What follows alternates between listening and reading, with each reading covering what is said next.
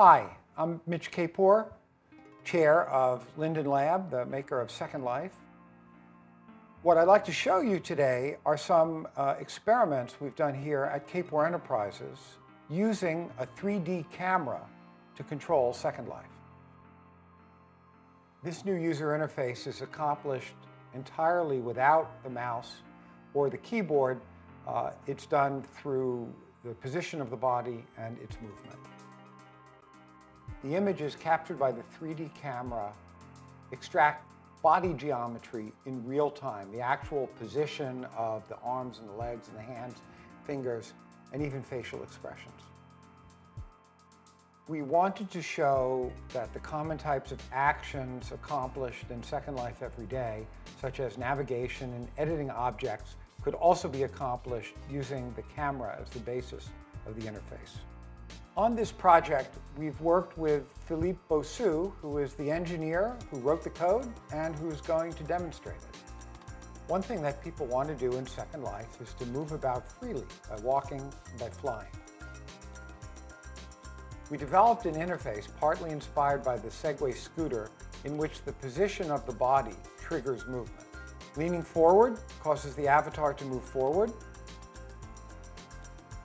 Leaning back moves the avatar backward.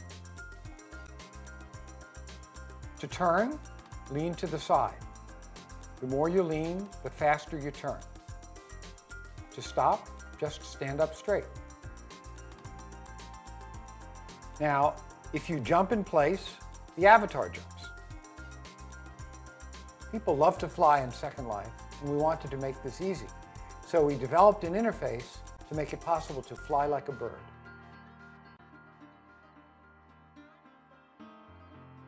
The position of your hands controls taking off, landing, and altitude. To take off or ascend, lift your hands above your waist. To level out, keep your hands at waist height. To descend, drop your hands below your waist.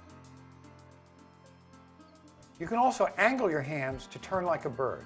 The steeper the angle, the sharper the turn. You can combine the Segway style leaning and the position of the hands for more intricate flying maneuvers.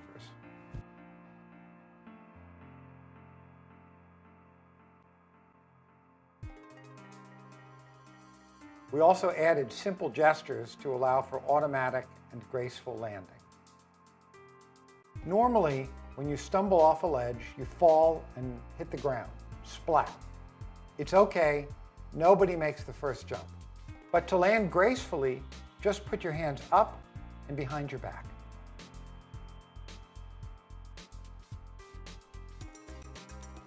Thanks for watching. This is just the beginning. We'll be working on more demos, and you can catch up with us at handsfree3d.com.